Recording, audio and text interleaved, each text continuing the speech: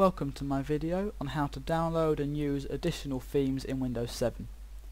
If you right click the desktop and select Personalize from this drop down menu, this window will open, which is the personalization settings.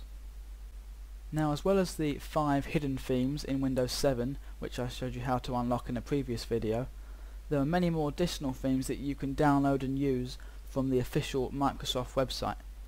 To get to that website, press this link here, Get More Themes Online.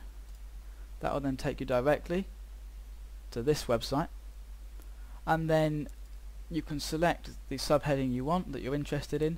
As it's Valentine's Day on the day I'm uploading this, I'm going to select Holiday and Seasons, and I'm going to download the Valentine theme.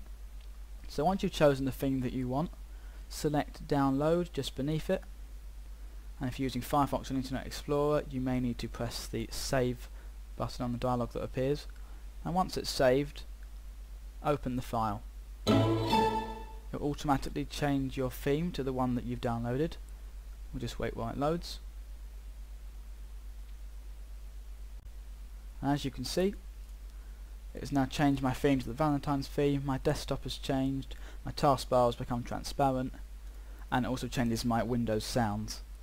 Now if we go back into the personalization settings again, you'll notice that the Valentine theme that I've just downloaded has been added to the My Themes subheading in this settings window. So you can download all your favourite ones, and then you can choose when you want to use them, so you won't have to re-download it from their website. That concludes my video on how to download and use additional themes in Windows 7. If you found my video useful, please like, comment, favourite and subscribe. And if you're watching this on the day that I uploaded it, happy Valentine's Day. Thanks for watching.